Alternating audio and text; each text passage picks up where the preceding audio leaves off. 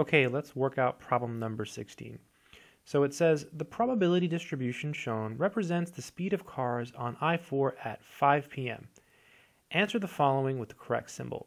So we have the speed, and then we have the probability of having that speed. So for example, the probability that someone's doing 25 miles an hour is 0.82.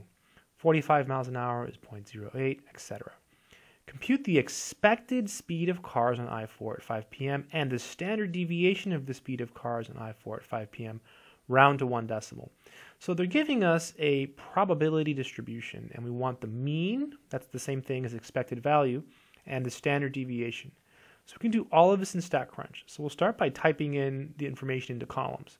So here I'll type in the first row into a column. So like this, 25, 45, 55, 75, good stuff.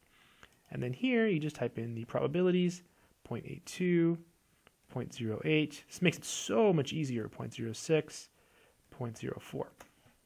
Okay, then you just go to Stat, Calculators, and then you go to Custom. Okay, so again, it's Stat, Calculators, Custom. And then just always pick the first thing, and then just always pick the second thing. Click Compute. And there's the answers. So it would be 30.4. That would be the mean. So the answer to the expected value would be 30.4. I'll write it here. So let me just write it here. So mu would be equal to 30.4. So that's the mean.